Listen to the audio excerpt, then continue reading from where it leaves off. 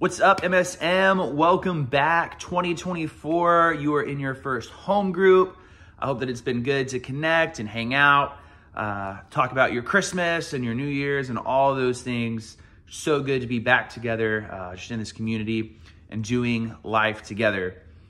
For those of you that don't know, I've got two little girls, Lexi and Felicity. They're 6 and 8.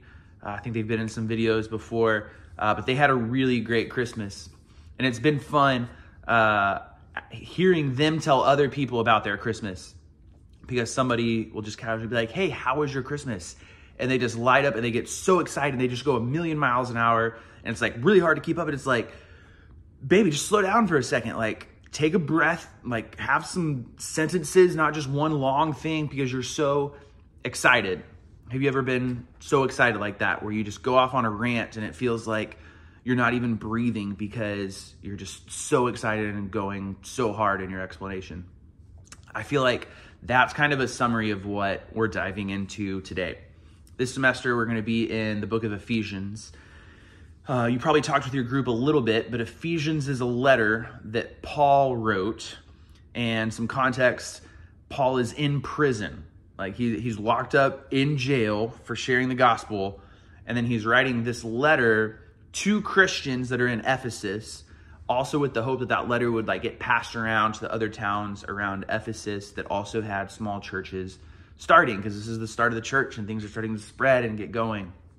And so Paul's writing this letter in what I would say is a not great spot. Like he's locked up in prison. That doesn't sound fun. But when you look at the passage that we're in today, which is just the start of the letter, Paul is stoked out of his mind.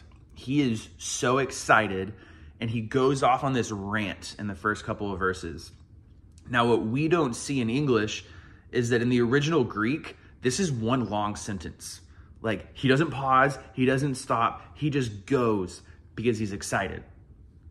What is he excited about? Well, that's what you're going to dive into today.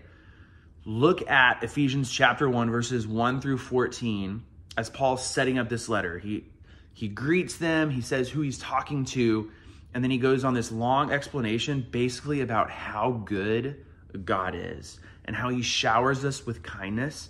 And then one of the important truths is that as believers, he chose us, he chose you before the world was even created.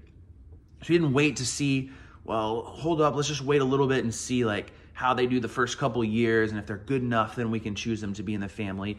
He didn't say oh, let's wait and make sure that they go to small group enough times or they read their Bible enough, and then we can adopt them into the family. No, before you were born, before the creation of the world, God chose you to be in his family. And that's a deep, deep thing to think about. So here's my hope for you in your small groups. Today, read this together. Read it and notice the words that Paul uses and his excitement and what he's talking about. But then don't just read it, start to interpret it. What does that mean for us today?